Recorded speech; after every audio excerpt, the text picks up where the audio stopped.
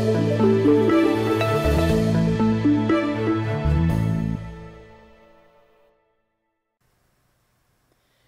everyone, this is Kevin with Divinely Design, and we have a mixed media photo layout today. I wanted to do kind of a sea-themed page because of this picture, and my friends live down at the shore.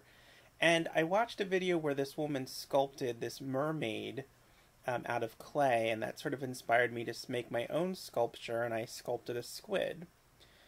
Here I'm applying some matte gel. I would normally use clear gesso, but I wanted to try this gel. It worked fairly similarly, except it gives it a little bit more of a shine to it, but I wanted a non-porous surface to work on. This is a 12 by 12 piece of pattern paper from Stampin' Up. I'm going to start coloring it with some silk colors. So I have a nice non-porous surface, and I used a little bit of the silks and just watered them down with some just a little bit of water just to make them a little bit thinner. And then just sort of swept them across the page. I'm going for kind of a water theme. So I did some blue and then did sort of the same with some green, and then just used a brush with some water on it to kind of soften them. But I did still want to leave some streaks there in place. Moving on to some sprays, I'm going to use a combination of Lindy's Stamp Gangs, Heidi Swap, and a little bit of Delusions in kind of blues and greens here. Doing a mixture of actually spraying them and splattering them. Again, just staying in the blue and green family and just building up some layers and adding some dimension to the background. I'm not going to do a whole lot of other things to the background itself. Not stamping or I wasn't even going to do any embossing, but I do some later on, so just using colors. Here I'm attaching that 12 by 12 pattern paper to just a stiffer piece of, it's actually a pad that's used for, I think, for acrylic paint, but it's nice and stiff, so I just matted it down to that using some multi-matte medium. So it has a nice flat surface there. A lot of the sprays and the gel I used had created a little bit of warping in the paper, so this will help it to stay nice and flat. Okay, so I have a nice flat surface with my background kind of done in colors. Moving on to some Blue Fern Studio chipboards, and here I'm using some gelatos to color them. I use a lot of the metallics here, so this is, I think it's metallic melon, which gives a nice coral kind of color to it, which is what I was trying to suggest. This chipboard piece is actually like, I think it's called Leafy Twigs is what it's called, but it sort of looked a little bit kind of like branch coral to me, so that's why I was using it. A couple other chipboard pieces here, the word that says wonder. I think this color is called boysenberry. And I ended up not loving the final look with just the boysenberry. I don't know, I don't know, I just didn't love it with just the plain boysenberry. So then I used another gelato and put it on top, a metallic blue, I think, and just sort of added that on top, and then used my finger to rub them in, and then I liked that result. It was, I think it was better than just the straight boysenberry. It gave a little bit more depth to it. And then I have some small flourishes here that I'm also going to color using some gelatos, kind of more in the mint and green family. The metallic gelatos are really nice to work with. They're really sort of soft and creamy and spread very easily. I had gotten some bright gelatos, and I think that's what the boysenberry came from. They're a little bit harder to kind of rub into the chipboard, but the metallics are just lovely to work with. So I just used a brush after I was done sort of rubbing in to clean them up. You get sort of little chunks of gelato sort of stuck in crevices, so used a brush to clean them up and make them look nice. And that was kind of it for the chipboard pieces. This is actually some um,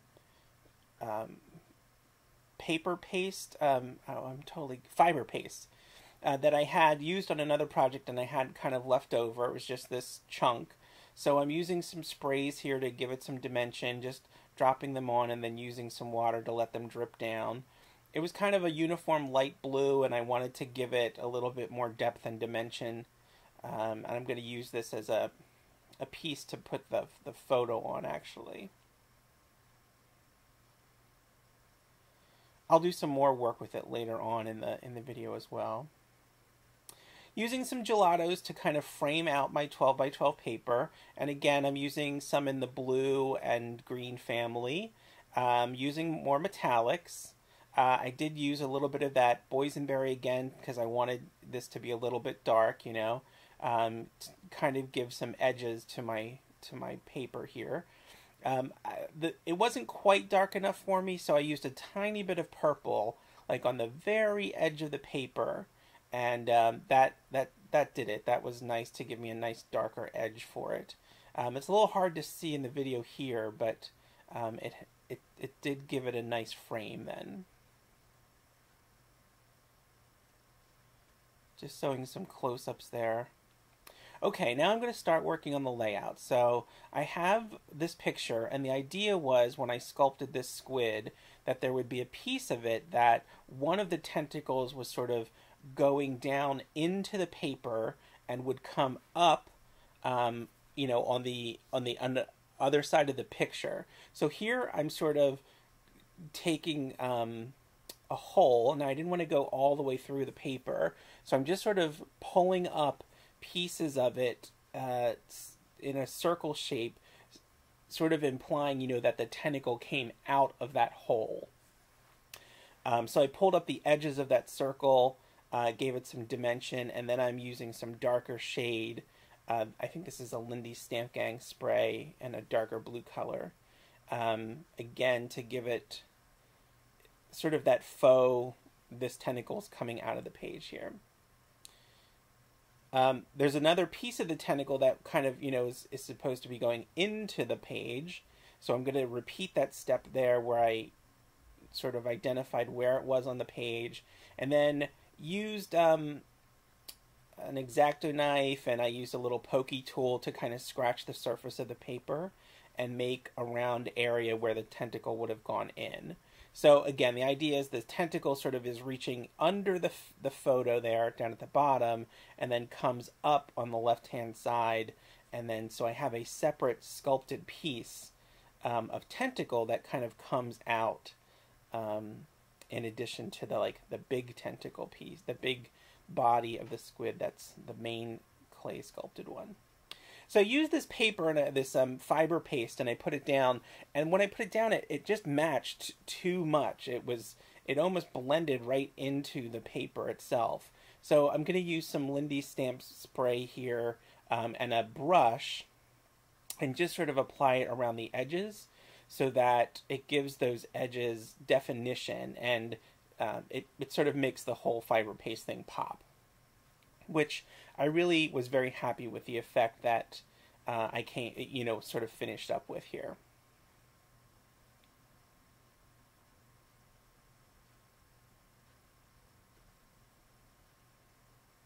Just adding a little bit more to the interior of the fiber paste also.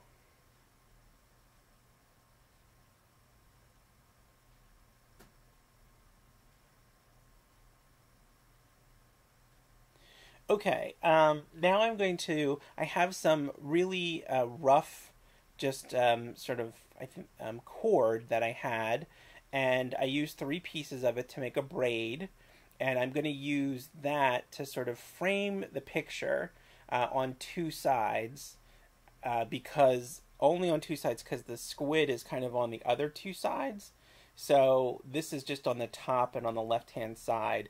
And in fact, on the left-hand side, I end up having to trim it a little bit because I didn't want it to get in the way of the squid's tentacles. I wanted them flat on the piece of paper. So you'll see me trim it here a little bit so that the squid's tentacles will lay nice and flat. And then just adhering that down with some 3-in-1 glue. and then gluing the squid down. The squid was some oven-baked clay, and I didn't film creating it. It took me a while, actually. It took forever to make it. It took like 3 hours just to make that squid piece, which the whole page took me 3 hours to put together once I had the squid. So the squid was kind of hard, but I'm super happy with how it came out. It looks fantastic. After it was baked, I used some sprays, again, some Heidi Swapp, I think it was called Blush, and some Delusions Red to color it, and it came out great. Just putting those chipboard pieces down here, I had some textural elements, a piece of papyrus, and sort of this open weave jute kind of ribbon that I had sort of just pulled apart, and it looks, rustic and kind of like a net from the sea. That's that piece right there. This is the papyrus. Just giving some, and this is a piece of ribbon, like burlap ribbon. So the title for the page was The Chipboard Wonder, and then I have a Tim Holtz metal embellishment. The whole kind of theme here being a little bit of a fantasy, right? So encouraging imagination and wonder, sort of what I was going for.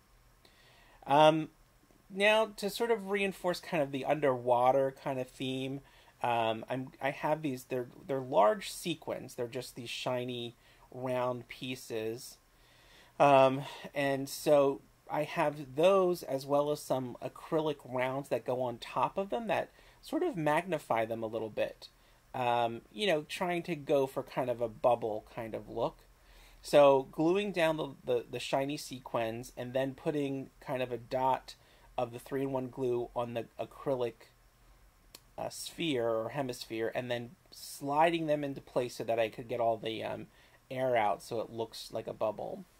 This is actually a wedding decoration, I think. It's just a strand of like tiny little pearl-like beads, but I thought it kind of worked well here, either like bubbles or coral or just sort of some kind of underwater, long stringy things. And I think it sort of emphasized the tentacles on the squid as well. So there are these 3 strands of just tiny stringed beads, and I'm kind of placing them where I want and then just gluing them down so that they're sort of waving in the water. I think I'll have a little close-up of it later on. And then continuing with the kind of bubbly kind of theme, this is a larger plastic piece I was trying to see if I wanted to use but decided not to. Using some sequins here in the blue and green, again, just putting some of those down. I'm going to adhere them with some Tombow Multi-Matte Medium and using this little tool that has a sticky end to move the sequins around.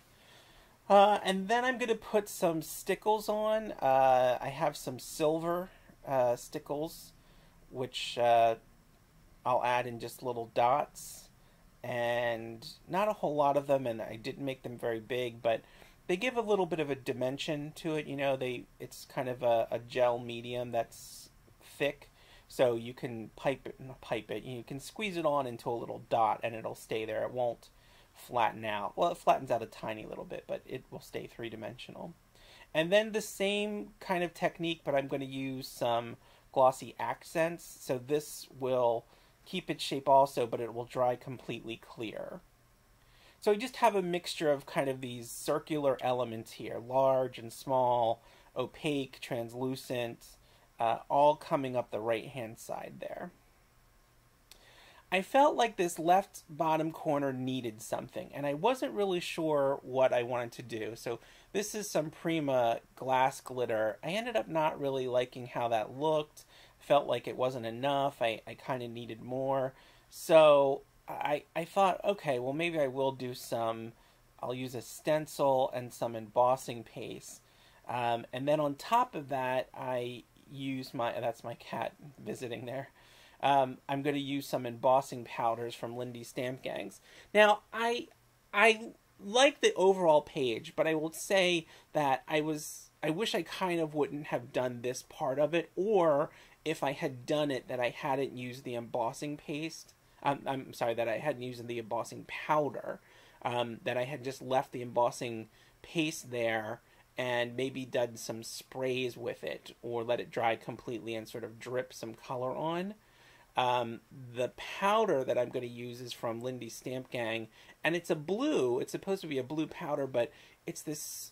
It comes out super dark. It's kind of like black, and then on top of it, when I use the embossing powder, because of that gel medium I had put down on the 12 by 12 paper, it stuck everywhere. It didn't stick just to the embossing paste that I had put on. So I put some on and I thought this isn't working out, and then I tried to kind of see if I could get the green to kind of cover up the majority of it, and that didn't seem like it was going to work. So then I took a brush and tried to brush off as much of that embossing powder that was not on the paste, and just tried to make sure it was only going to be on the paste areas, so that you would be able to see this sort of Art Deco wave kind of like pattern from there. At this point, really, probably what I should have done is scraped off the embossing paste and started over and cleaned off this corner and did something a little bit neater. But I was still sort of like, well, I think it might work. And it probably, again, it would have been better if that blue weren't so dark. I wish this just looked a little bit more subtle. So I embossed it, and this was sort of the final result, and I thought it's a little bit too blue. So I thought maybe some green would help kind of to soften it and work it into the page. So I took some spray and then a brush with water and just sort of blended it into the rest of the page and then dabbed it off. So that's the final page, and hope you like it. I have some close-ups here, and I'll have some still photos in just a second. So thanks very much for watching. If you enjoyed this video, click that thumbs up button. If you aren't subscribed to my channel and like crafty and soapy videos and card making and all kinds of crafty things, click on that subscribe button. And check back here at Divinely Designed for more crafty and soapy videos. And have a great day, everybody. Thanks for watching.